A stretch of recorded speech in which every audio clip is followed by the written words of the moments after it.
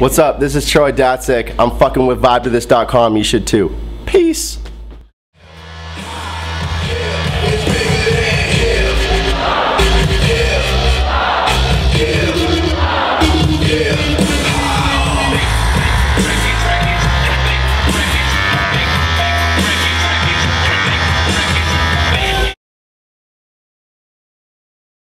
Oh, me and Aoki hooked up on the Identity tour, basically. That was about the time when, like, I was deciding, because I had made an album and I was kind of deciding what to do with it, either like to go on the deadmau5 or try to get it on deadmau5's label, or try to do, you know, Alza at the time wasn't really doing anything. It just started, so it was either do that, or Dim-Mak was another option. And Steve was really enthusiastic about it. We got on the phone, we talked for like maybe an hour and a half, 2 hours on the phone, just like about like what he would do for me, and I pretty much was just sold based on his character, because he was such a cool guy and he seems like thoroughly excited about it, you know what I mean?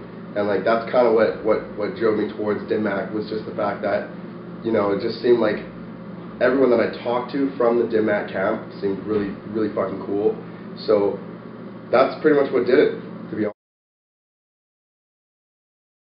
Man, the thing is, there's been so many that it's hard to like, I mean, every single time there's a big show and it goes over really well, I usually end up going and after partying with whatever kids in whatever cities, just because it's fun, right? It's like, I'm only going to be young once, so I might as well just fucking embrace it and just go party and have fun with a bunch of people, you know? So it's really hard just to pick just one story. He basically came over to my house because he had a show in Kelowna, which is my home city. So he was in Kelowna and he came and stayed at my house, and we just, at the time I was living with my mom. So we're sitting in my bedroom, right? I have like my idol sitting right beside me, we're working on tracks, and like my mom comes in and asks us if we want, you know, sandwiches, and I was just like, and then Bass Nectar ended up like, because my mom is really chill, and she's like from Africa and whatever, and Bass Nectar is also really fucking cool, and he's super cultural, so they ended up just clicking and talking about just random shit for like 2 hours, and just you know, just chatting, and you know, it got to the point where I was like, okay, Lauren, like, dude, I know my mom's dope and all, but you know, we have to work on music, dude. And he's like, oh yeah, you know, like, just totally forgot about what we were doing and just, cool. Just chatting with my mom, like yeah. Before, he's super cool.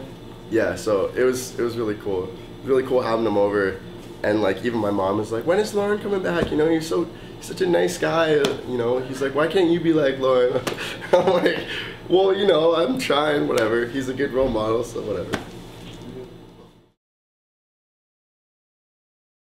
My whole thing comes from like the way I make music and the way I've always listened to music is based on like just like snowboarding and stuff, because like I've always been snowboarding, so like snowboarding and music have always been my two passions in life. So whenever I go snowboarding, I get inspired to make music. Whenever I make music, I get inspired to go snowboarding. So I don't spend enough time in BC anymore to really say that my sound sounds BC-ish, you know what I mean? It's just like I'm in the States pretty much more than I'm in Canada now, so it's like, I mean, I don't know, constantly changing, constantly evolving, constantly mashing with other stuff. So hard to say, I don't know.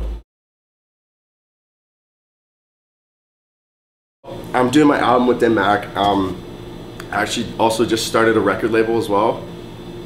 I started a record label, it's called Firepower, and it's basically like, it's like my imprint that I want to have in the dubstep scene. Like, I'm really excited about it too. Like, this is brand new shit, and I'm really stoked because all the tracks that I've been playing my sets over the last, you know, however long, you know, I'm reaching out to these artists because they're up and comers and whatever, and I'm like, dude, I really want to put this out to the public, and I feel like I'm in the right spot to do so.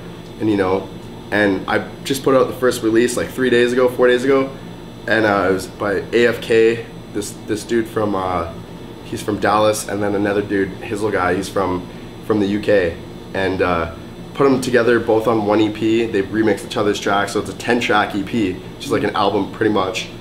And yeah, it's fucking sick. Like, I've gotten great feedback from it, and I'm really happy. Like, I don't care about the money, I don't care about shit. All I care about is just putting out quality music that I think is dope, that would contribute to the dubstep scene, or whatever scene. It doesn't even have to be dubstep. It can be any tempo. I don't even care. Yeah. You know what I mean? Dope.